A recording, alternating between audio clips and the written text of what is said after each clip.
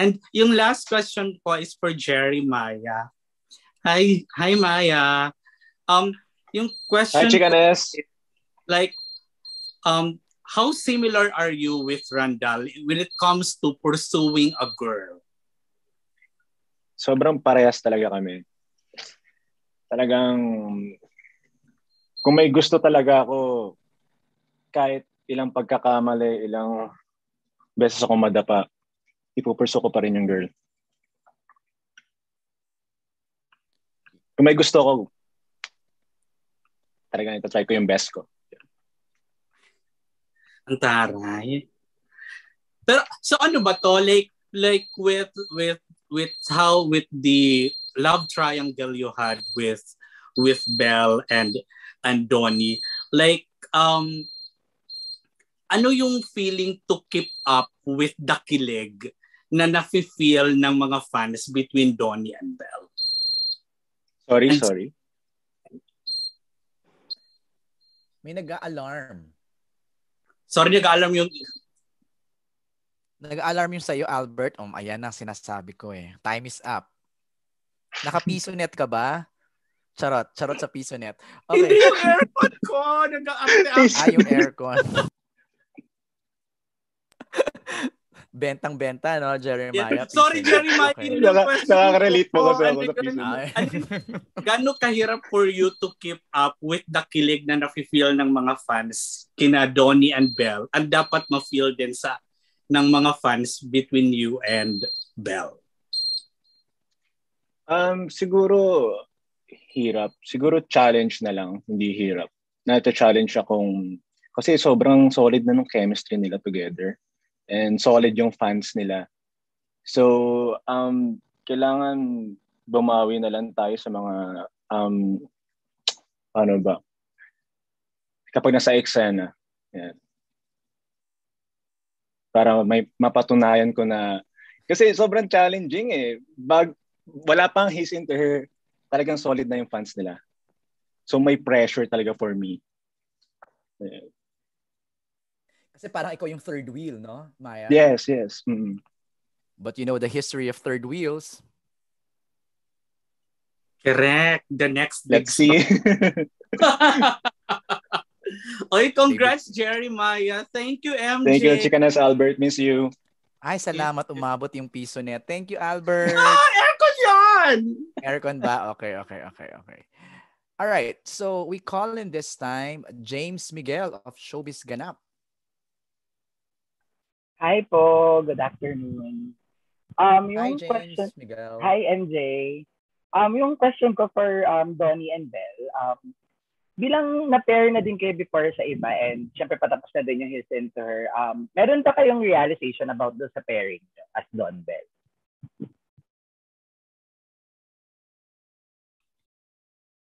Realization? Ano ba? Siguro,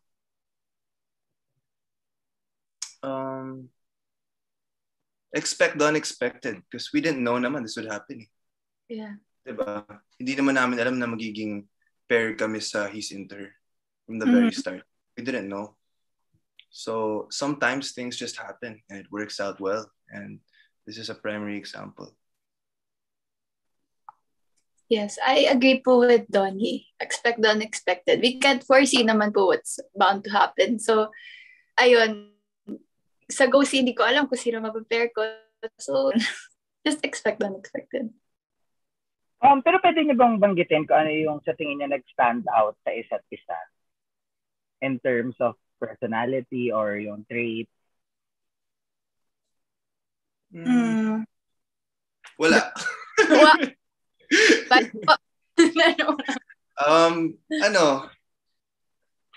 Parang ano lang, it just happens, you know, like we don't need to try, I guess. That's the biggest thing. Kasi our personalities just like, I guess it works. We're just comfortable with each other.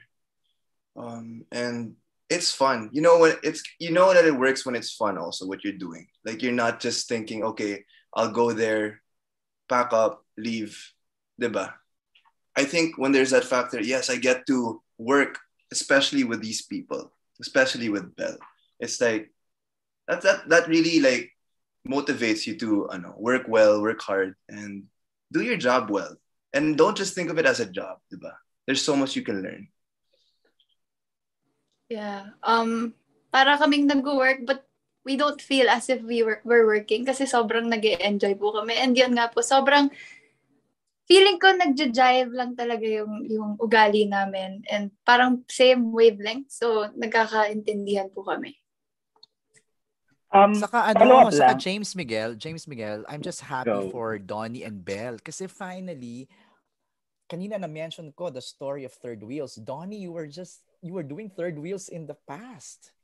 Diba? Parang two other love teams at now nahanap mo na yung on-screen partner mo talaga na si Belle, diba? Parang what a journey it has been for you also.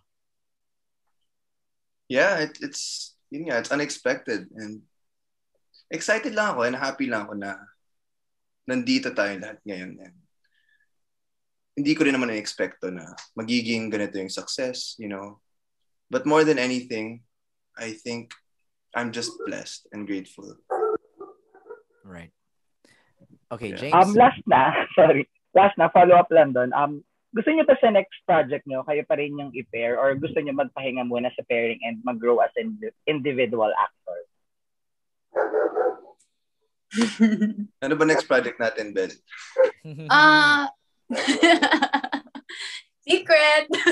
No. Well, it would be nice to work. Yeah. Hindi, meron na kami kasing gagawin eh. We're already working together actually sa next project. So, ayun, abangan na lang nila. Sorry pong ingay po ng dog. Okay lang. Ayun lang. Thank you so much, Donny and Belle. Thank you so much, MJ. Thanks, James. Thank you. James. All right. So we move on now to Alan Sancon of Stars Photog. Alan.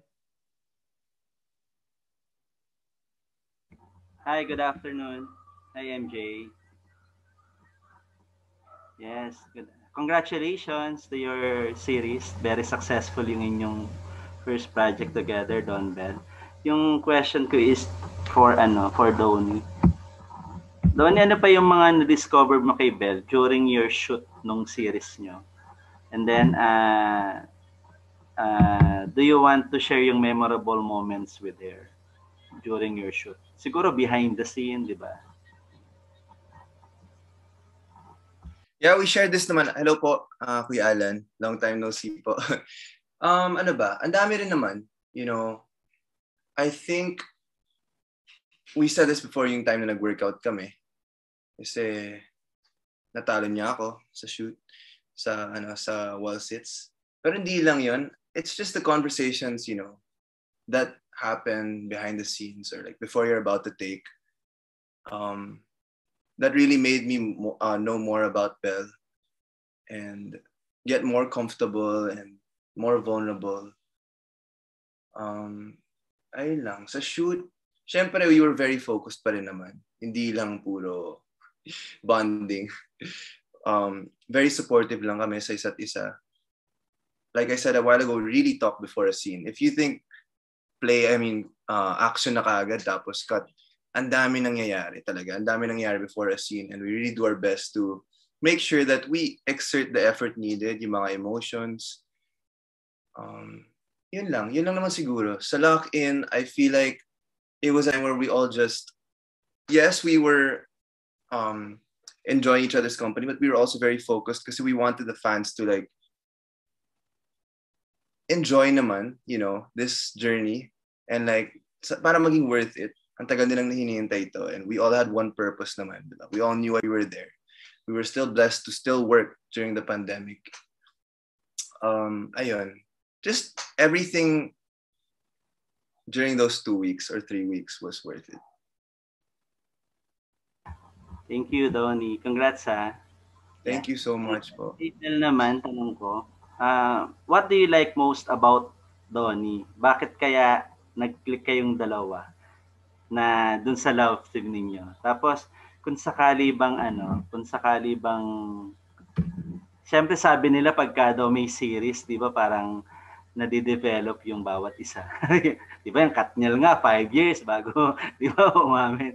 Parang kayo ba, may na-develop ba sa friendship ninyong dalawa?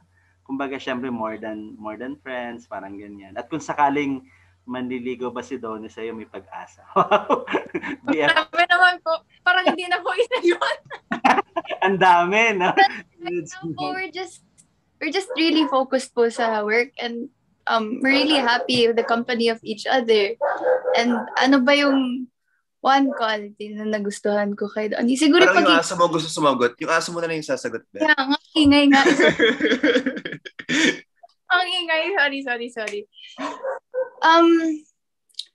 Gusto ko yung pagiging, feeling ko nag-click yung pairing namin because yung personalities namin, it jives nga po. And same kami ng wavelength. Hindi mo yata sinagot yung what do you like most? Ay, what do you like most? Sorry po, ang dami. Hindi ko. Ang dami kasi. What I like most is yung pagiging supportive niya. Yung pagiging supportive niya and super, yung optimism niya sa set, siguro na napapasa niya sa lahat. Yung pagiging happy niya na napapasa niya po sa lahat na bibigay niya yung energy niya sa lahat, na hahawa niya yung lahat sa energy niya. So that's what I like most about him. Napapasayo si Donnie sa'yo. Material, kung sakali bang, di ba, ma-develop at nandigaw siya sa'yo, is he a VF material to you? Grabe naman mo. Well, I guess you can ask all the girls here, and for sure they'll say yes naman po, of course. Pero congratulations at least, di ba, dun sa new series niyo, very successful. Sana mas marami pang mga tandem at mas kilig moments na makita sa inyong dalawa. Thank you po. Thank you, Alan. Maraming salamat sa iyong question. Let's call in this time